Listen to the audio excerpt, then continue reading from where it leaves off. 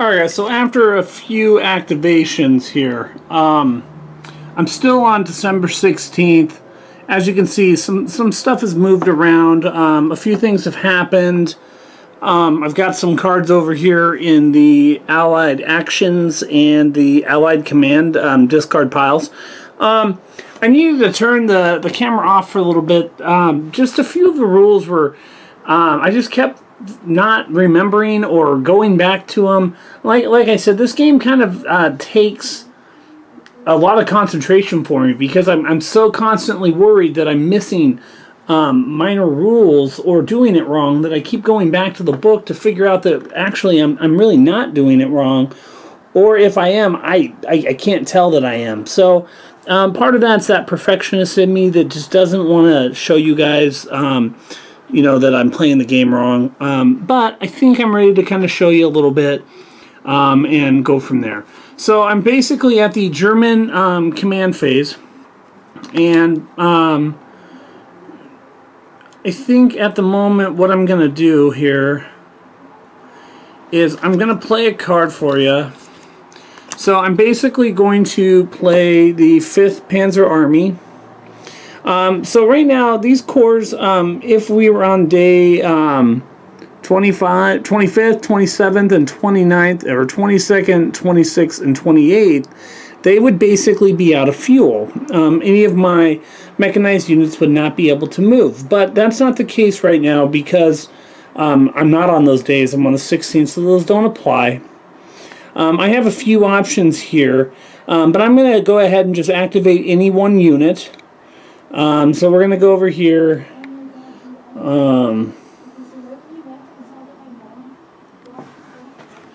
And let's basically kind of see where we're at. So we're going to be over here.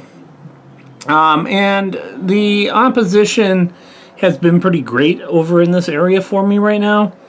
I haven't been able to get a whole lot done, but I think right now we're going to go ahead and activate this infantry unit over here, and we're basically I'm going to try to break free. I'm going to attempt to do a combat and get him pushed back, because that seems to be really my only option at the moment. So let's see what else I have here. So I've got some cards. Let me see if I can get you an angle. So right now I'm looking at my combat tactic cards to see if there's anything that I can play that may help me. So as you'll see, some of these say the G is only for my German. I can't use the A. That would be in the Allied solo game. But basically, I'm going to go ahead and use Assault Coordination.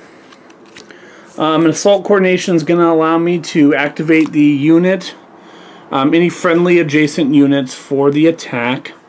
And as you'll see, like I said, the numbers up here on the top are going to be my command value. So I'm at 4.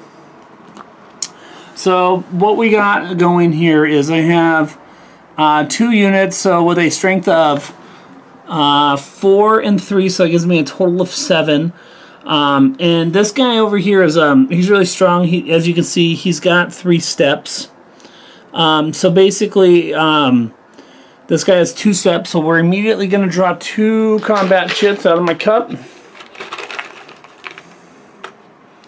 going to lay those down. I will go ahead and grab 2 more, 1 for each unit. Alright, and let's pull this one out here, just because I still don't know all the rules by heart. Let's take a look. So I am going to need a +1 chit for my combat tactic. I don't have any elite units, but I do need a +1 for 3 steps, having a 3-step unit. So that's going to give me an additional 2. And before I do any further, I need to draw an Allied command. And this is for the U.S. Army. No command. Therefore, it does not do anything for me. So they won't get any bonuses from that. So let's go ahead and take a look and see what we got here. I'm going to set my cards over here to the side. So I'm going to go ahead and line these up, and I'm going to look for the P for priority, because those will take priority over the other ones if there's any, which looks like there's a few.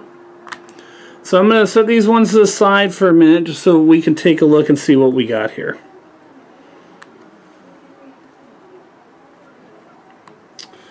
Alright, so this one here is Allied Air Power. I did not use that combat tactics, so this does not, well, this would be Allied, but a German one would not matter either. So a large attack. A large attack, let's see, do I have a large attack? Let's take a look. Applies to an attack with at least 7 chits are drawn. I have 4, 5, 6, so I do not have a large attack. So this one is going to do no good. We're going to set it to the side. This one here is a dispersed unit, which dispersed or unsupplied, which those are neither. And defender adjacent. The defender is adjacent, so this one will apply. The defender is not an elite unit, and the defender is green, so this applies. The odds are is it a 6? Is it greater than 6 to 1? Well, equal to or greater. So I've got 7, 3. No, it's not. Let's go ahead and flip it. The combat engineer card was not played, so again we're going to go ahead and move this one to the side. Is it lower than a 3 to 1? No. Is it greater than an 8 to 1? No, it's not.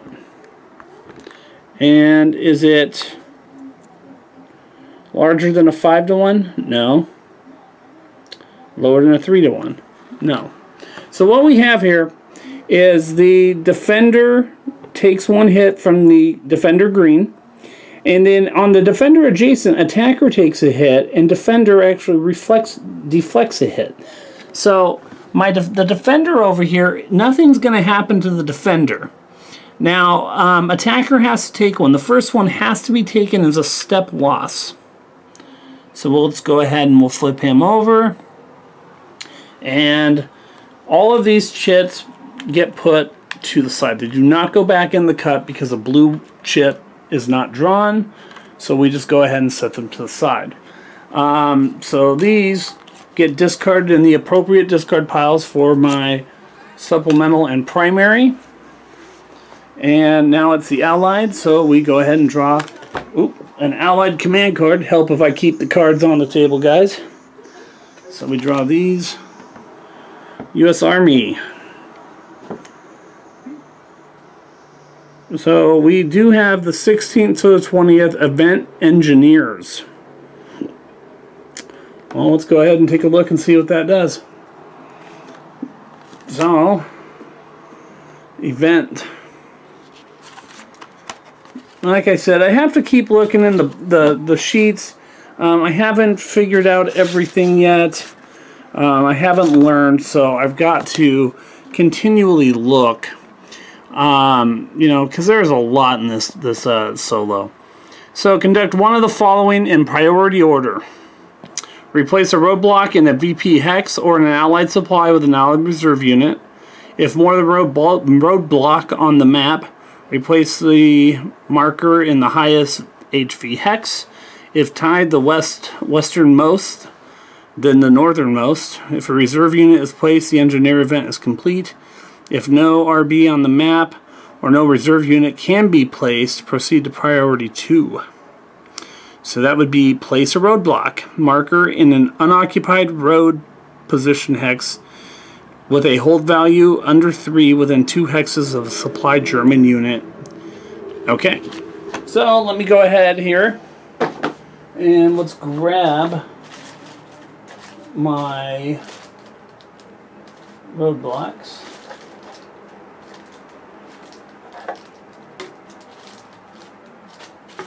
Sorry guys, I thought I had those out. There they are. I only grabbed one here. So within 2 hexes on a road. So that was, let me make sure I place it. The whole value of under 3 within 2 hexes of supplied German unit.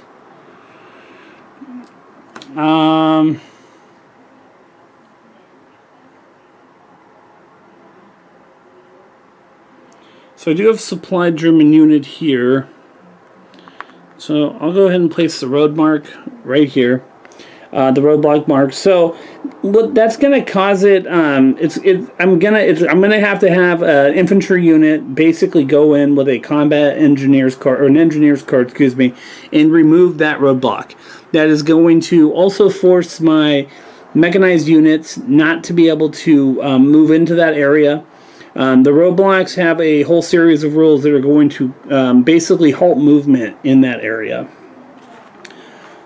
Okay, so that would be the turn for the allied player. Now sometimes what does happen is that you will draw, and as you can see I did get a no command. But for example, if something like earlier I did get a U.S. Army, 3rd Army Corps, and then basically after that I find the first one that's applicable, right, and I choose it, and then I draw the action card, and it basically tells me what happens. So it has like the indicator number, the units in that indication, and then if the situation applies, well, here's the action that I follow based off that situation.